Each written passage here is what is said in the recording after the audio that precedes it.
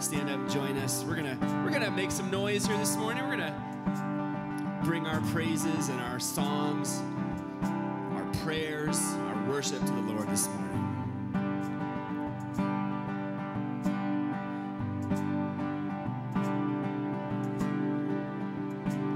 At your name,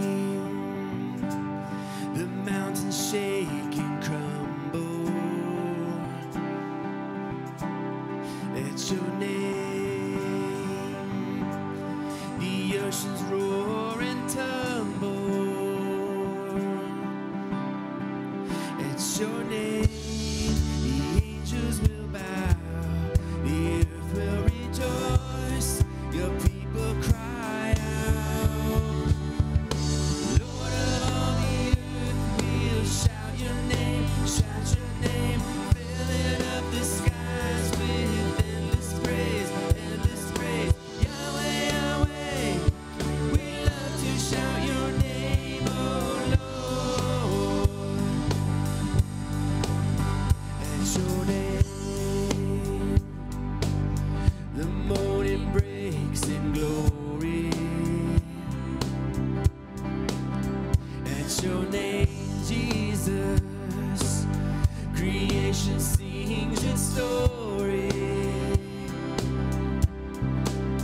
At your name, angels will bow, the earth will rejoice, your people cry out.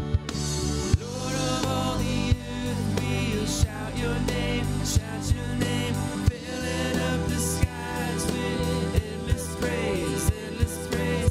Yahweh, Yahweh, we love to shout your name, oh Lord. There is no one like our God, we will praise you, praise you. There's no one like our God, we will sing, we will sing. There's no one like our God, we will praise you, praise you. There's no one like our God, we will sing. There's no one like our God, we will praise you, praise you. There's no one like our God, we will sing, we will sing. There's no one like our God, we will praise you, praise you. There's no one like our God, we will sing.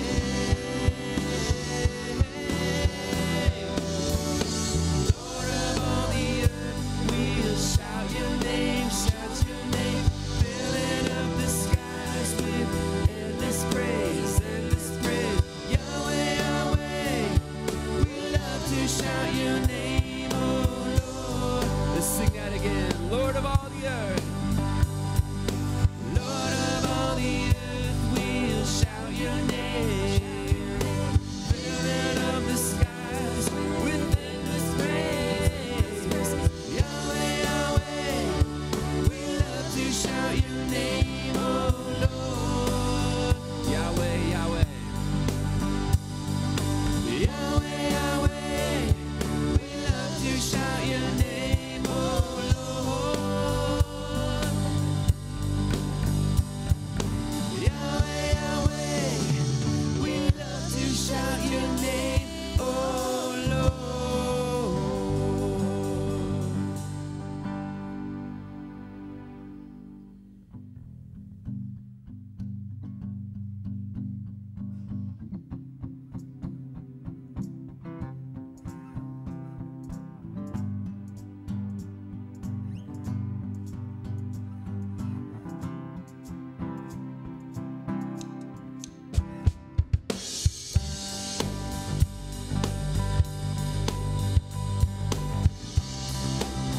This is amazing grace. Who breaks the power of sin and darkness? Only our God. Who breaks the power of sin and darkness? Whose love is mighty and so much stronger? The King of glory, the King above all kings.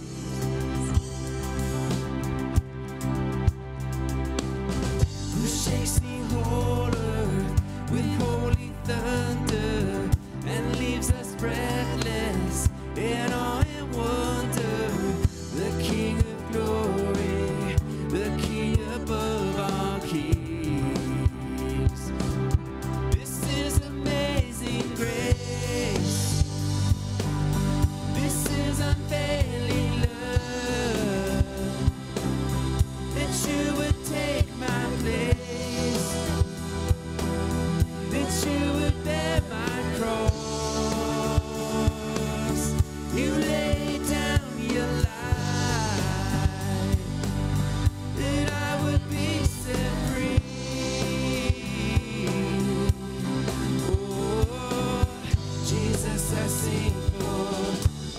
that you've done for me. All that you've done for me, Jesus. Jesus, yeah, yeah, yeah.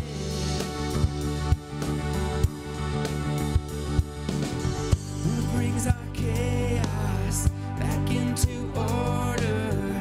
Who makes the orphan a son and daughter? The King of glory, the King of glory, who rules the nations with truth and justice, shines like the sun in all of its brilliance. The King of glory, the King above all kings.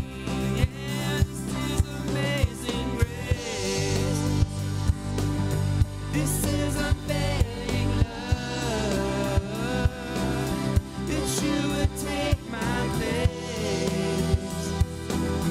that you would bear my cross.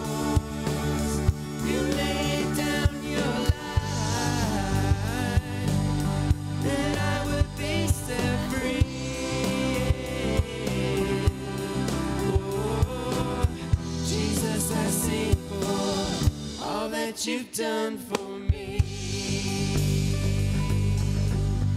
All that you've done for me. Jesus, Jesus. All that you've done. Worthy is the Lamb. Worthy is the Lamb who was slain. Worthy is the King who conquered the grave. Worthy is the Lamb who was slain.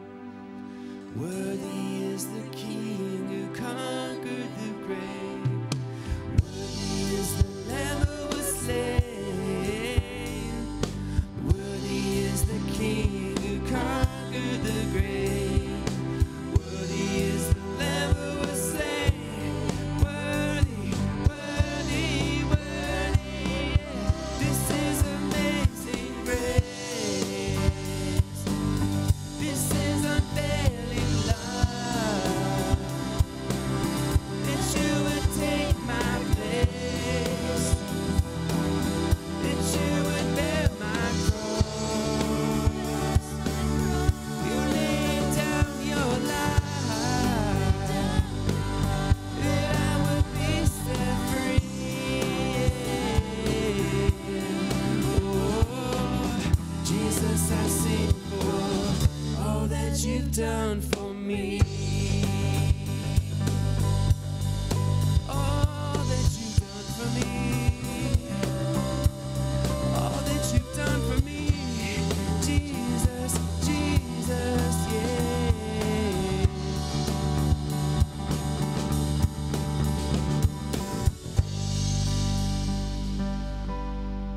Amen. Amen. So much He has done for us. We're getting close to the end of the year, the end of the decade, and it's focusing or refreshing, isn't it, to think, oh, I get to clear my mind. I get to start into a new year. I get to start into a new decade, and you can make sure that God is right with you, right? You have that power. You have the ability to, whether you've been strong with the Lord or kind of off and on or in a difficult place, you can come back to Him, or you can, not that you ever went far from Him, but you can say, God, I am with you, and I want you with me, God. As we wrap up 2019, Lord, I want to be in your plan. I want to be in your will. I want to be used by you. It's so refreshing. And Scripture reminds us that His mercies are new every morning. And every day, every week, we can sing a new song to Him. Right? What an amazing, amazing God. What a beautiful name our Savior has. The name of Jesus. His name is wonderful.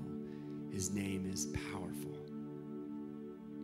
And His name is beautiful.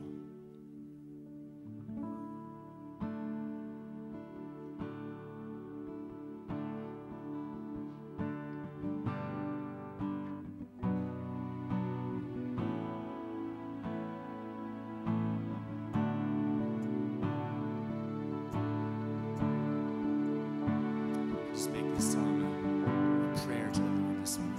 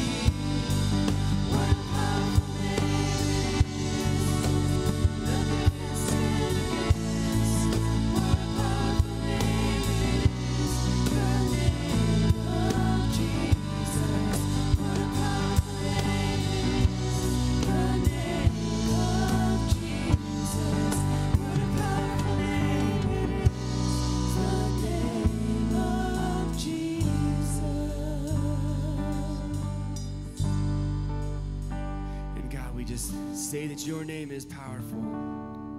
We say that your name is good. It saves us, sustains us, and we give you thanks. Amen. Have a seat this morning.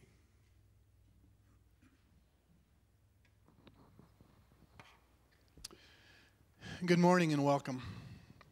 My name's Steve Levine. I serve on the elder board here at Centerpoint, and it's a pleasure to be here on the first day of the week, the last week of the year, the last week of the decade.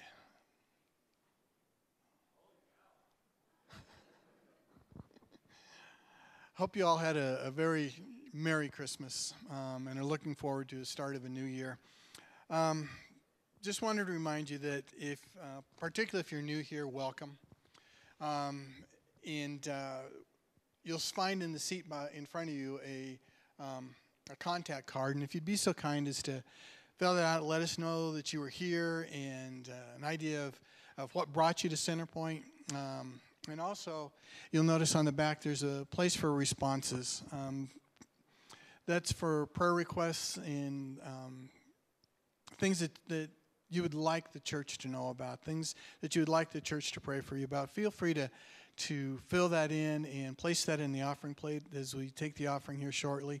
Find all kinds of good stuff on there, but just feel free to do that. We'd appreciate it. Also, I think everybody got a bulletin on their way in. You can check out this week's pretty light. Did you notice? I don't think you got nothing this week. I think Tony's out and about and gone, enjoying some well-deserved time off. The office is closed on Wednesday, on New Year's Day this week, but just a couple of things coming up. At the end of the January, we'll have our annual business meeting. Thank you. And chili cook-off. I thought so. So just remember that's coming up. Ministry leaders, you all got notified that, like I did this week, that we have our annual reports we got to get turned in to Sherry on time, so don't forget that. I'm trying to think if there's any other business I need to bring to your attention, and I can't think of anything, so I'll cut it short right there.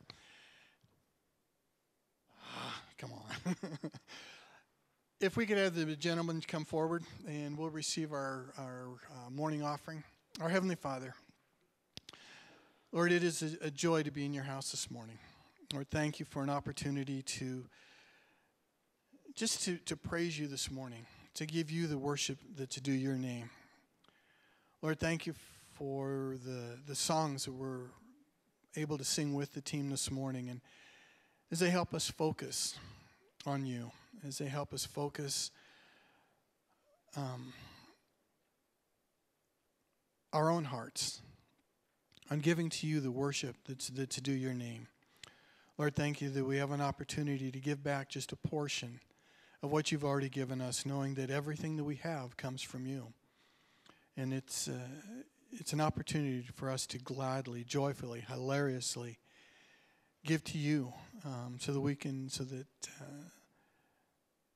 our offerings can be used to further the kingdom, both here at Centerpoint and our various ministries, through reaching out to the rest of the world through our missionaries and through other organizations that we support as well. But Lord, we also pray for there's many that are out traveling this week. Thank you that Paul and Jamie are able to get away and do some traveling. Lord, we pray that you'd protect them and keep them safe. Same with Tony and Tabitha as they get some time away. And Lord, we just pray that you'd continue to bless them. We thank you for their lives and their ministry and for so much time and effort that went into preparing for the Christmas season, and for Pastor Paul as he prepares to take us into this next year. Lord, we just thank you for them. But Lord, there's also many others, many of our friends and our church family who are traveling this week. Lord, keep them safe. Bring us back again safely. But Lord, thank you most of all that we can trust you, that we can count on you, that you sent your Son to be our Savior. That if we believe in him, we can have everlasting life. And for that, we are eternally and forever grateful. Help us to live that way. In Jesus' name, amen.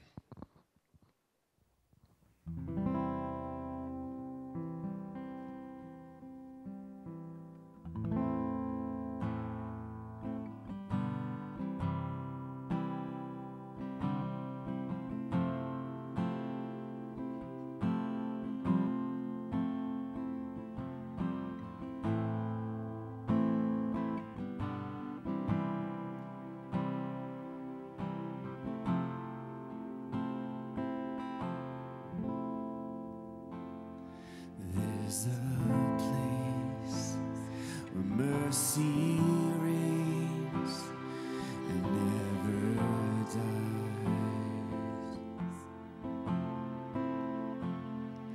There's a place where streams of grace flow deep and wide, where all the love I've ever found comes like a flood, comes flowing down.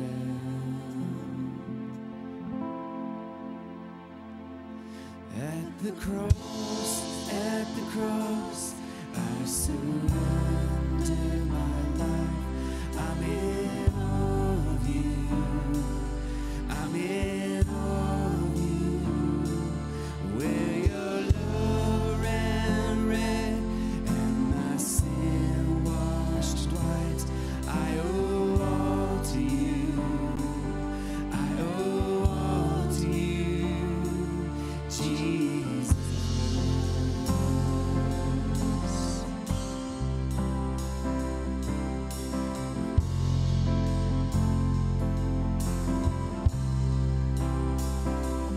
There's a place where sin and shame are powerless,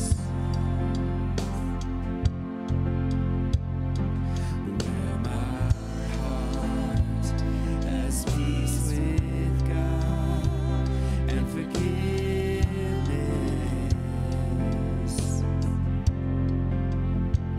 where all the love I've ever found comes like a flood, comes flowing down. At the cross, I surrender my life. I'm in awe of you. I'm in awe of you. Where your love ran red and your sin washed white. I owe all to you. I owe all to you. Hear my hope. Here, my hope is found here on holy ground. Here I bow down. Here I bow. Here, arms open wide. Here, you save my life. Here I bow down. Here I bow at the cross. At the cross, I surrender my life. I'm in awe of you. I'm in awe of you. Where your love ran red and my sin washed white. I owe all to you. I owe all to you. At the cross, I surrender my life. I'm in awe of you. I'm in awe of you. Where your love ran red and my sin washed white. I owe all to you. I owe all to you. I owe all to you. I owe all to you, Jesus.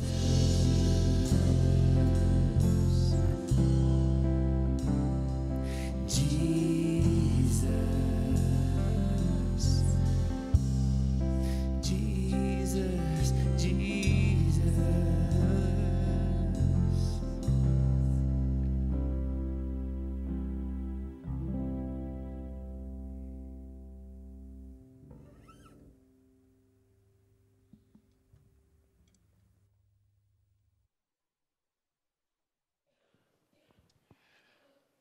It's my pleasure to introduce our guest speaker this morning, R.J. Kerper.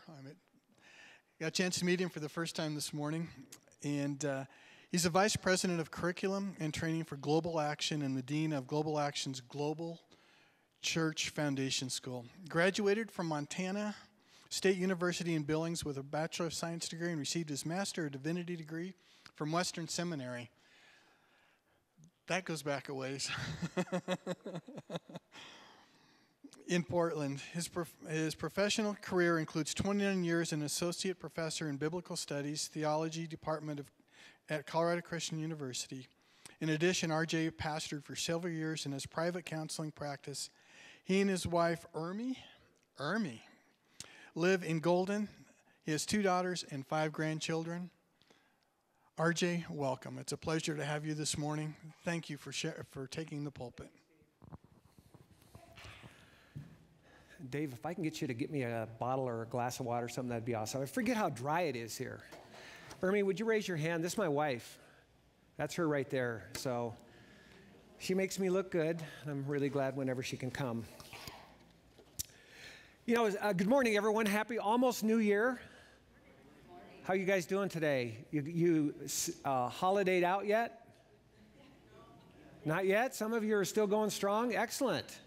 You know, I was trying to think how far back I go with this church. It's a long ways. Yeah, I started the youth ministry department at what was then Western Bible College. And I'm pretty sure Paul, your lead pastor, was one of my students way back in the early 80s at Western. So I'm a fossil. And then through the years, Ryan Ward was one of my students who mentored Brandon Freda, who's the youth pastor at the church I attend out in Northern Hills, if you know Brandon. Greg Steer, some of those folks. So anyway, I've got a long history with different youth guys here at Centerpoint. So it's really a delight to be here and to share with you what God's laid on my heart this morning. I'm not going to ask for hands, but how many of you have ever made New Year's resolutions? Okay, some of you brave souls did raise your hands. I actually did some research. I thought it would be good to kind of talk about that a little bit because we're straddling between last year and this year, and so we have those kinds of things on our minds as we think about beginning the new year. So I did some research. What do you think the top 2 New Year's resolutions are? Lose weight, stay healthy. Get fit and stay healthy and lose weight. I also did some research on the resolutions that are most broken. You guessed it, same ones. In fact, I went further in just my investigation, and 4 out of 5 people who make New Year's resolutions will eventually break them. In fact, a third won't even make it to the end of January. Thank you, I appreciate that. Time management, Franklin Covey found that in polling more than 15,000, that nearly 40% of those surveyed attribute breaking their resolutions to guess what? Having too many other things to do. That makes sense, doesn't it? We just kind of fall back into that lifestyle, that routine. And 33% say they simply aren't committed to the resolutions they set. And yet, you know, because of the time of the year, most of us are kind of thinking about the past year and reflecting a little bit and kind of looking ahead to this new year. So it is natural to be thinking about how we want to do things differently this next year, or how we might want to do things in a new way this year. So you guys can relax because I'm not going to give you more things to do. You already have enough of that. But what I want to talk about this morning is perhaps a paradigm shift. Not only to talk about how we might do things differently, but maybe even more importantly, why. I want to pray, and I want to ask the Holy Spirit just to really be with us during this time. Father, I thank you for this time that we can share together as brothers and sisters in Christ. And as we spend a few moments in your word and reflect again on the Christmas story, I just pray that your Holy Spirit would have the freedom to do in us what you want. Dear Spirit, move in our hearts, move in our minds, move in our wills. And as we straddle this new year, I pray that in all things we might put you first. That ours would not be another try hard year, but ours would be a trust and obey year. So we look to you now just to speak to us individually and speak to us powerfully in the precious name of Jesus. Amen. This morning, I want to begin with a statement that Jesus made, a very familiar one, I'm guessing. In John 14:6, Jesus told him, "I am the way, the truth, and the life. No one can come to the Father except through me." You know, of these three designations, we probably talk about the way the least. And yet, the way is so important. I want to spend some time talking about that this morning. And how I want to do that is I want to return to the Christmas story just one more time. I think sometimes, you know, the passages that we read and the things we do around the Christmas story have kind of become iconic, and we're kind of used to them. So I want to go back to the Christmas story just one more time and reflect on it from the perspective of the way that Jesus is talking about. And I want to talk about it by contrasting two very distinct and different ways that the author Matthew illustrates very powerfully in the first couple chapters of the book of Matthew. One was the way of Herod. The other was the way of Jesus. And as we look at that, I want to pause and just kind of take a step back for a second, because there's an important thing I need us to recognize as we go into the Christmas story in the book of Matthew. You know, there's always two stories going on at any one time.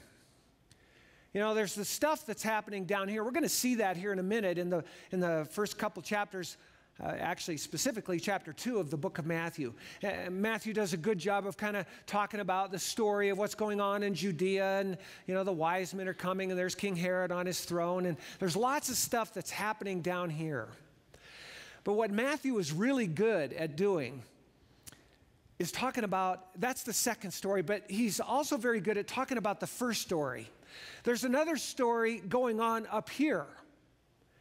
And what Matthew does a brilliant job of doing is he goes back to the Old Testament and at least 23 times cites Old Testament scriptures that talk about what's going on, that predicted what's going on here. So there's always two stories that go on at any given time. There's the second story, and there's the first story. And I talk about that as we go into this particular portion of Scripture, is that the same is true in our lives. You know, we all had stuff. I have met a couple of you, but I wish we had more time. I'd love to hear a little bit more about your story and about what's going on in your life this past year. You know, I think sometimes one of the challenges is that we get stuck down here. And we're focusing on the challenges. We're focusing on the things that maybe the disappointments, maybe for some of us the losses that we experienced this year.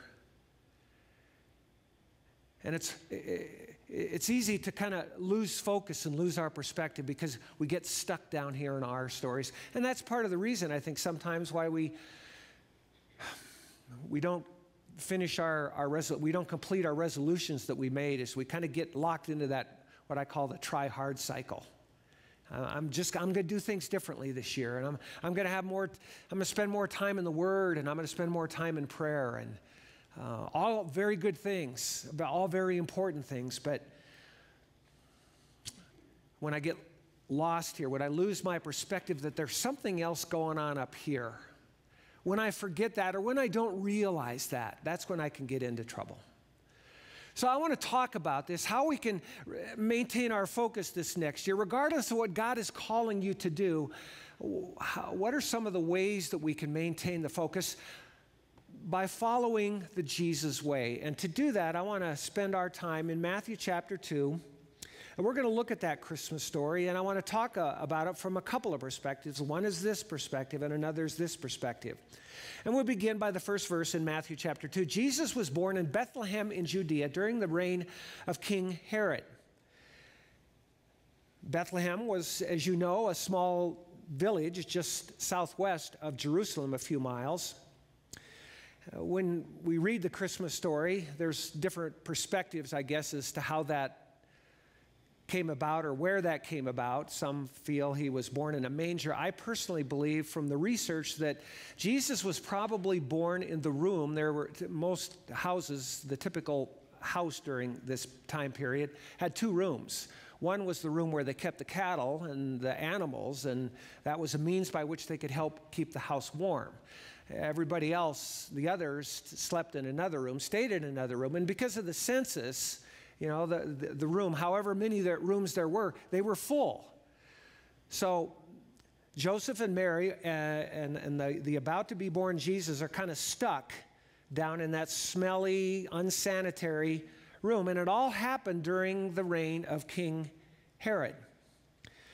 And while Jesus was being born amongst the animals, Herod was reclining in his palace. Author Eugene Peterson notes that he was the richest man in the world. If you've ever read anything about King Herod, he wasn't a good guy. He came into power in 37 BC and ruled Judea for 34 years. He was a brilliant politician who knew how to navigate between the powers in Rome and the locals in Judea. And he did a couple of things. He placated the Jews by, in two ways. One is that he married one of the Hasmonean daughters, Miriamne. But the second and the most important one is that he rebuilt the temple in Jerusalem, and it was a magnificent structure. And that was the structure that often Jesus encountered the Pharisees when you read the Gospels.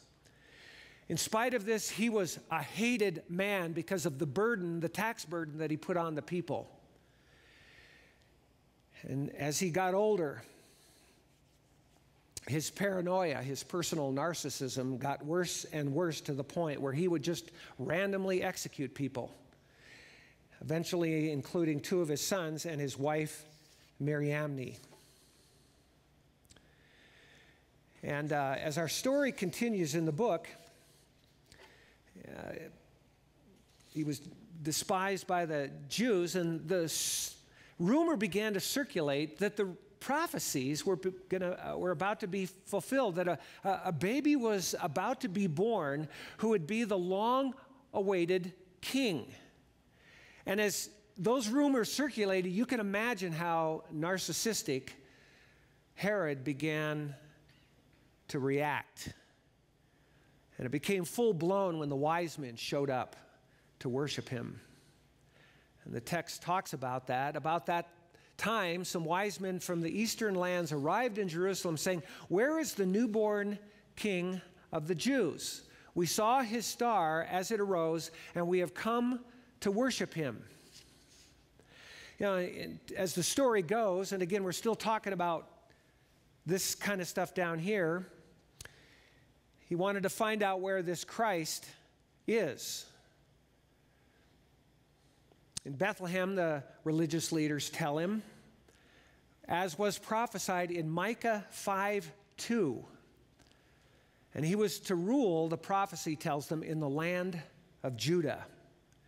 So as our story goes on in chapter 2, verse 4, he called a meeting of the leading priests and teachers of religious law and asked, "Where is the Messiah supposed to be born?" "In Bethlehem in Judea," they said, "for this was the prophet wrote, and you, O Bethlehem, in the land of Judah, are not least among the ruling cities of Judah, for a ruler, will come from you, who will be the shepherd for my people Israel." Then Herod called for a private meeting with the wise men, and he learned from them the time when the star first appeared. Then he told them, "Go to Bethlehem and search carefully for the child. And when you find him, come back and tell me so that I can go and worship him too." After this interview, the wise men went their way, and the star stopped over the place where the child was. When they saw the star, they were filled with joy. Now, as the story goes here, and I think sometimes we forget this, is because in our typical Christmas scenes, you know, the wise men are included in that manger scene, but that's really not true. When you look at the language here, by the time the wise men come to Jesus, and it could have been anywhere from several weeks to over a year old now, Jesus is, and they're now living in their own house, or at least a house, and we continue the narrative in the next several verses. They entered the house and saw the child with his mother Mary, and they bowed down and worshiped him. Then they opened their treasure chests and gave him gifts of gold, frankincense, and myrrh. When it was time to leave, they returned to their own country by another route, for God had warned them in a dream not to return to Herod. After the wise men were gone, an angel of the Lord appeared to Joseph in a dream. "Get up, flee to Egypt with the child and his mother." The angel said, "Stay there until I tell you to return, because Herod is going to search for the child to kill him." That night Joseph left for Egypt with his child and mother and Mary his mother, and they stayed there until Herod's death. This fulfilled what the Lord had spoken through the prophet, "I called my son out of Egypt." Herod was furious when he realized that the wise men had outwitted him. He sent soldiers to kill all the boys in and around Bethlehem who were 2 years old and under, based on the wise men's report of the star's first appearance. Herod's brutal action fulfilled what God had spoken through the prophet Jeremiah. A cry was born in Ramah, weeping and great mourning. Rachel weeps for her children, refusing to be comforted, for they are dead. As was spoken to them in a dream, they head for Egypt, and I can just imagine what that journey must have been like. For our moms here, can you imagine having a young baby and having to travel in this kind of desert terrain? So they head to Egypt, and I think the point that Matthew was making, in making certain that he was clear about that point, is that Jesus was going to be the new Moses. He was going to be the new deliverer, and that's one of the kind of the backstories in how the book of Matthew was written. Just as Moses delivered his people out of Egypt, so Jesus is now going to deliver his people once and for all time. Obviously, Herod is angry. In fact, he goes on a rampage and he kills all the boys in and around Jerusalem, thinking that the boy is still there. But as we know, God's purposes are not thwarted, regardless of how powerful an earthly king could be. God's still sovereign, and he's still working out his story, not only in Jesus' life, but in our lives as well. If you go back to that reference in Jeremiah 31 that's quoted by Matthew, it's actually Jeremiah 31:15. Keep reading in that text, because it goes on to talk about the fact that there's hope. And the hope is going to come in the form of a Savior. And Jesus, and that's the context in which the new covenant was articulated by Jeremiah. Yeah, as awful as that was, and I can't even imagine the horror and the despair that people must have felt, God, despite that, was still doing good things and accomplishing his purpose. And I think sometimes we forget that in our lives. You know, life can get pretty grim sometimes, and I was out for a run, and there's a couple actually their home is right along my running path, and they've had a tough life. She experienced a stroke almost 30 years ago, and has been dealing with that disability ever since. And the day I ran by, she kind of flagged me down, and she let me know that her husband had just been diagnosed with pancreatic cancer. And if you know anything about that disease, it's a difficult one to overcome. And I could tell just sitting there on her porch and listening to her talk about this, is that she didn't know what she was going to do now, because he's been her caregiver for all these years. And so that's the challenge that they're going through right now.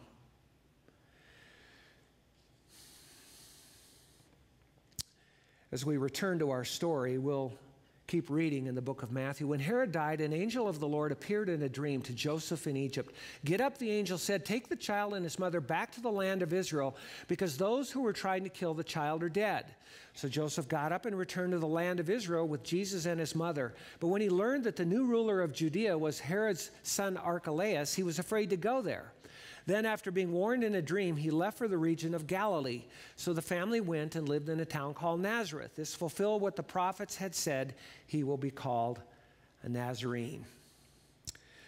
So when Herod died, probably several months after Christ was born and his family had fled to Egypt, he was about 70 years old when he died. And just a little backstory there about his death, and just to show you what kind of a guy he was. as he was thinking about his impending death, he sentenced a number of, he did a couple things. One is he built his own mountain as a place for his burial. So I think, yep, there it is. And he wanted everybody to mourn his death despite the fact that he was hated by everyone. So he rounded up a bunch of the royal Jewish families, herded them into the hippodrome, and was prepared to kill them all, to execute them all, so that everybody would be mourning. And in Herod's mind, he's thinking they're going to be mourning for him. That's how sick this guy was. But thankfully, that never happened.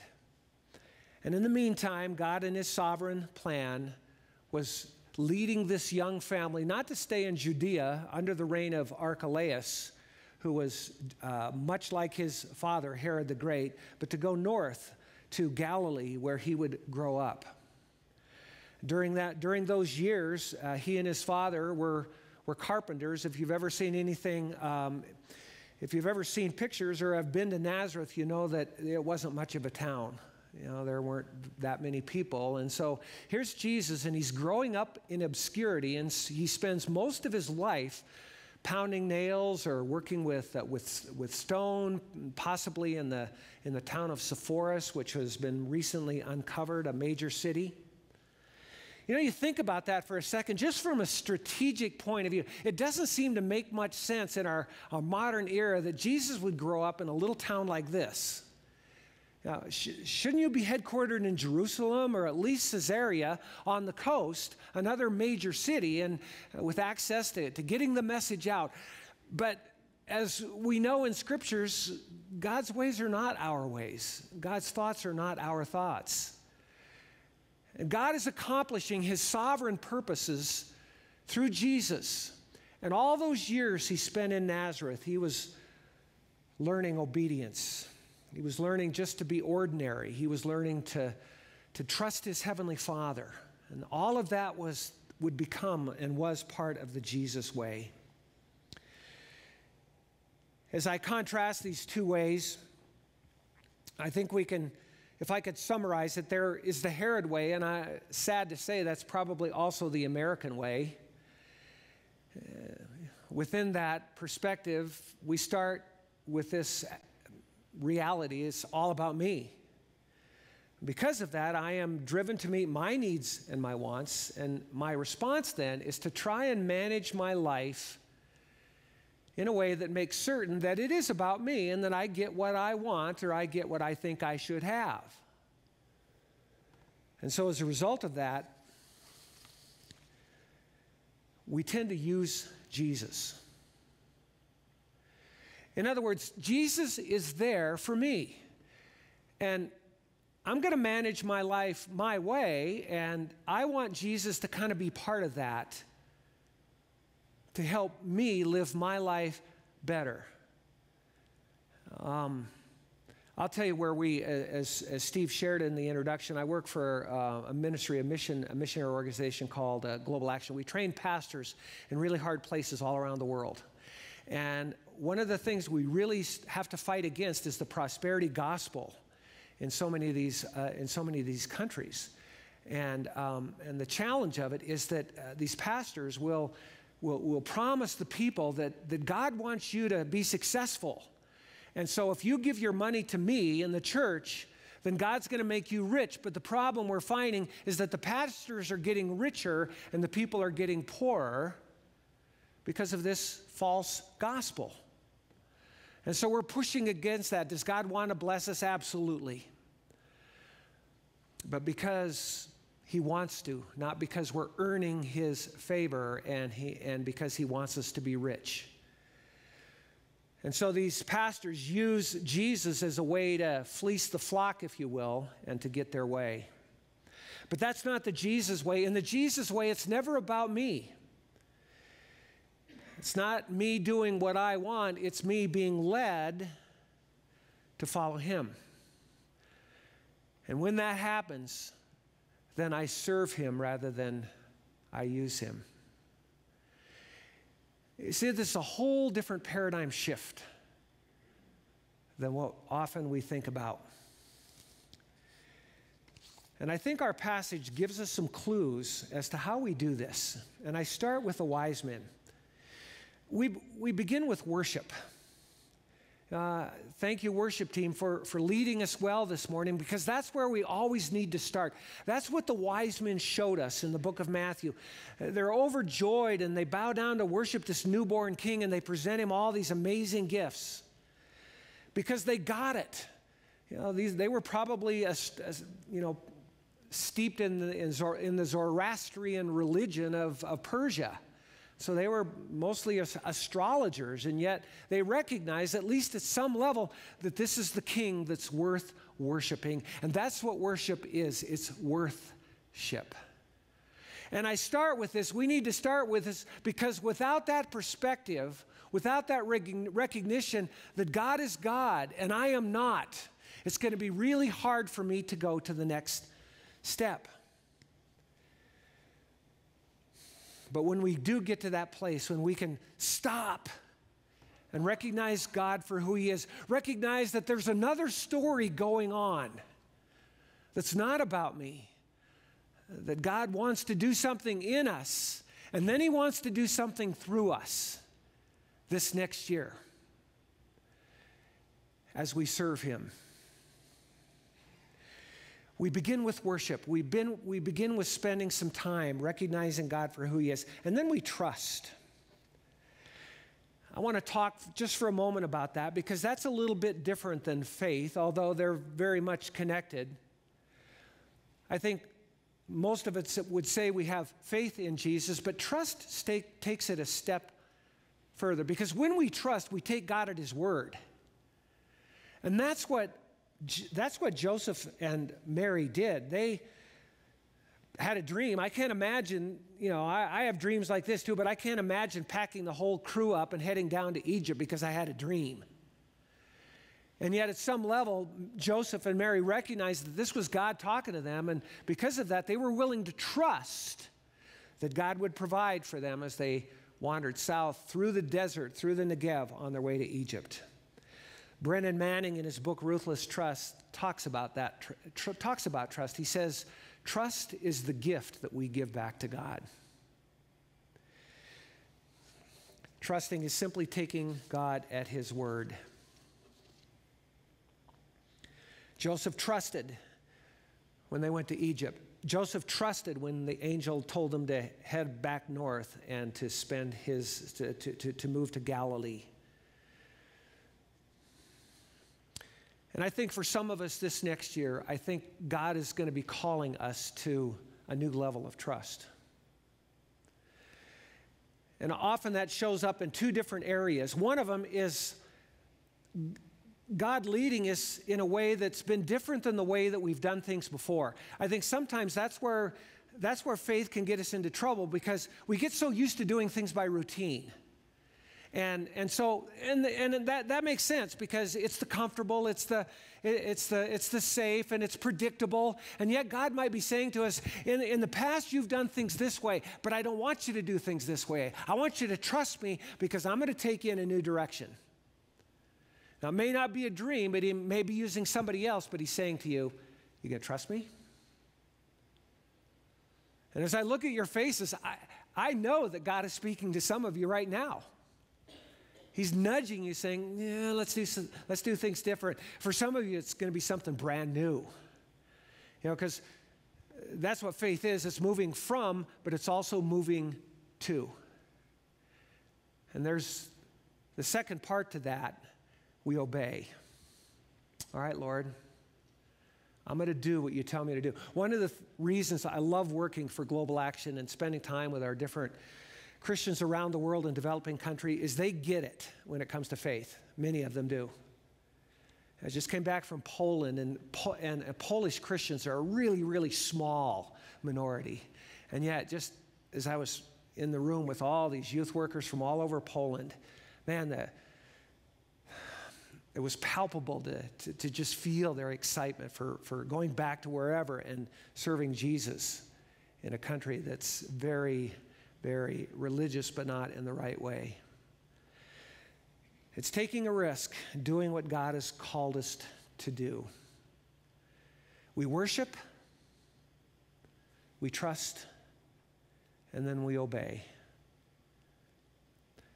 It's really pretty easy, but it's also pretty hard. Because often what happens to me is I get stuck in this story. I'm trying to figure it out. And God's saying, no. I'm doing something else, and I want you to trust me. I want you to trust me. Like Peter in Matthew 14, I want you to get out of the boat. While the other 11 stayed in the boat, Peter was the only one that was willing to take the risk to both trust and obey. And we sometimes criticize him, but I don't think he was the one that we should have criticized. It was the other 11 that stayed in the boat, safe at the bottom. And God's saying to some of us this morning, are you ready to get out of the boat? John Kavanaugh, who's a British ethicist and philosopher, went to serve with Mother Teresa for 3 months in Calcutta. He went there seeking a clear answer as to how best he should spend the rest of his life. The very first morning, he met Mother Teresa, and she asked, "What can I do for you? What do you want me to pray for?" And Kavanaugh was quick to respond, "Pray that God will give me clarity about what I should do." And in her Mother Teresa way, she snapped back at him, "No, I'm not going to do that." When he asked her why, she said, "Clarity is the last thing you are clinging to, and you must let it go." When Kavanaugh commented that she always seemed to have the clarity he longed for, and she laughed when he said that to her and said, "I've never had clarity. What I've always had is trust." So I'm going to pray that you will increase in your trust for the Lord this year. Let's pray. Thank you, Lord. Thank you, Holy Spirit, for what you're doing in our lives right now. And as we straddle not only between a new year, but between decades, I just pray that you will help us. Help us to begin with you. Jesus, you taught your disciples to pray in Luke 11, "Our Father who art in heaven, hallowed be thy name. Thy kingdom come, thy will be done on earth as it is in heaven." That before we get to the "give us this day our daily bread," you told us that we need to stop and recognize that God's name is holy and hallowed.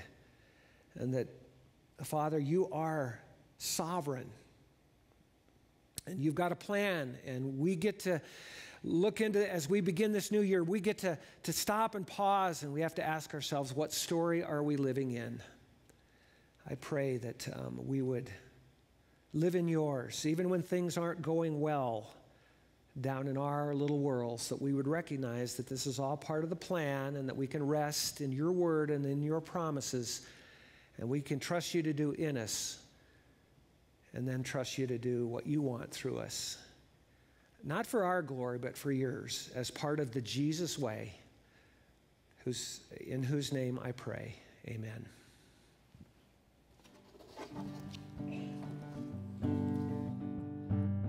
RJ, thank you so much for coming to share with us. We really appreciate it. We're going to go ahead and let you folks go. We'll play you out with some music, but you are dismissed. Thank you so much for coming this morning. Can we just give RJ a hand as well? Thank you so much, RJ. Really appreciate that. If you have questions, he'll hang out up front if you have some questions or would like to chat with him. Thank you and have a great, great week.